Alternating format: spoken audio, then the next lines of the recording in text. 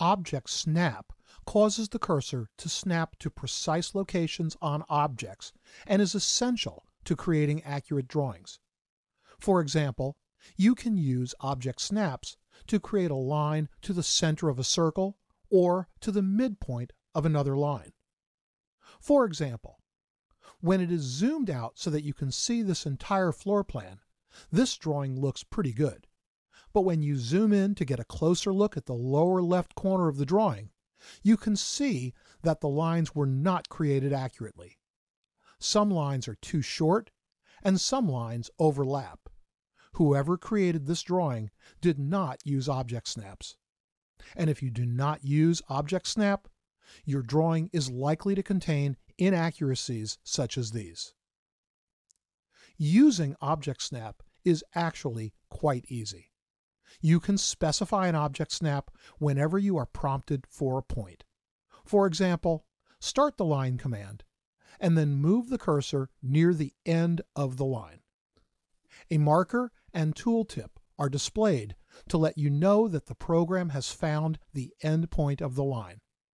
This feature, called AutoSnap, provides visual confirmation that indicates which object snap is in effect.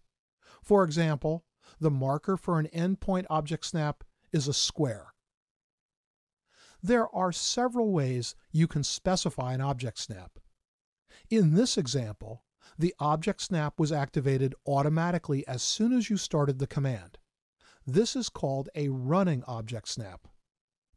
When you need to use one or more object snaps repeatedly, you can turn on running object snaps so that they are active whenever you use a command. To toggle running object snap on and off, click the Object Snap button on the status bar. You can also toggle this on and off by pressing the F3 key. To control which object snap modes are active when running object snap is toggled on, click the adjacent arrow to display a menu showing all of the available object snaps and choose the ones you want to be active. For example, right now, only the endpoint object snap is active. You can also specify an object snap anytime the program prompts you to specify a point. This is called an object snap override. As its name implies, an object snap override takes precedence over any running object snap and stays in effect only for the next point that you specify. You can specify an object snap override by choosing from a shortcut menu or by typing the name of the object snap. For example, start the line command again, then press Shift and right-click to display the object snap shortcut menu, and then choose Midpoint. Now move the cursor over the upper line. Even though endpoint is still active as a running object snap, the program ignores that and instead finds the midpoint of the line. Click to select the midpoint of the line and then move the cursor over the lower line.